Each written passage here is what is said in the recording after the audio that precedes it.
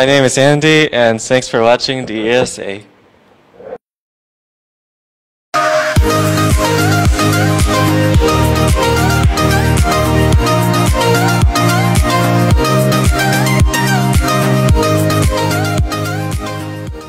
Well, I'm 18 years old. I sell some Ned Dickens books. All right. So today's this month is a busy month because it's Autism Awareness Month. So so you'll be expecting a lot of Ned Dickens selling weekends this month. Andy, my son, has autism, as well as a history of a little bit of muscle tone, low muscle tone.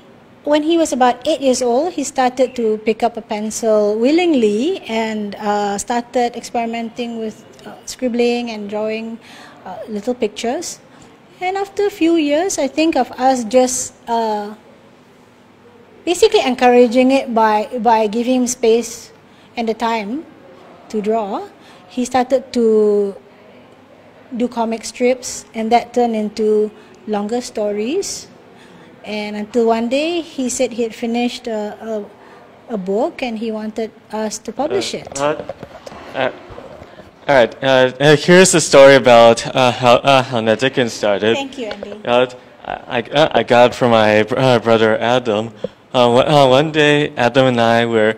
One day, Adam and I thought of what my name would sound like the initials ND, hence the name Ned Dickens. Adam gave me a few ideas of what Ned Dickens can do. The boost smashing, the super roots, stuff like that. It first started out as a comic strip, but then I decided to do a children's novel.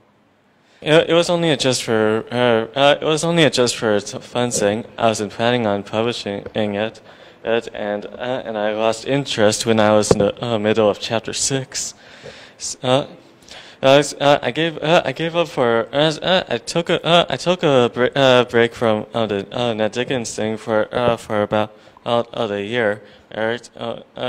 Just doing drawing for fun and not for publishing, until the Archer Grabs came out and Mom was interested in getting my book published.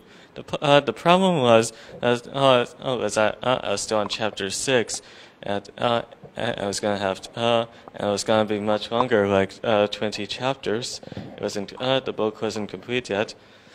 But then later on I decided to just finish up the chapter 6, publish the story so far as book 1, part 1. That's why it's split to parts 1, 2, and 3, and then the full version. I've just finished part 1 of book 2, and now I'm working on part 2 of book 2. In this book, book 1, Ned Dickens is trying to get enough money for a game membership, but he has to battle through some harsh punishments from his dad, and some mischievous pranks from the neighborhood bully. Book 2. Ned Dickens uses his time traveling device called a time teleporter. He uses it to travel through time, usually the past, but he accidentally ended up in the future, and he had to save the future with the help of two cool dudes. Other than drawing my Ned Dickens, I also read some books that help me with the inspiration for my Ned Dickens books. I also play on the computer. I use the computer to play games and edit and remix some music. I would advise parents to honor what the child's interests and talents are, and help guide them in their interests rather than what we want for them. Follow their interests, and most of the time, give them the tools they need for it. And I would say stay out of the way. Don't be overly involved, because you might stifle some of the authentic creativity that they have, which is something we're trying not to do. We're not trying not to impose our sense of what is nice or something on him.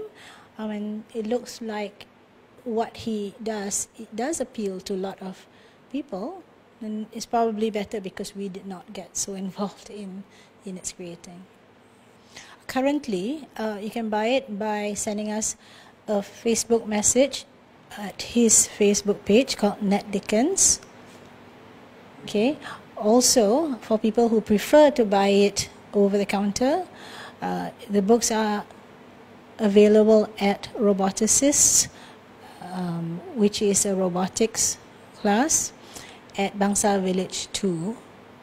That's where his books are available now.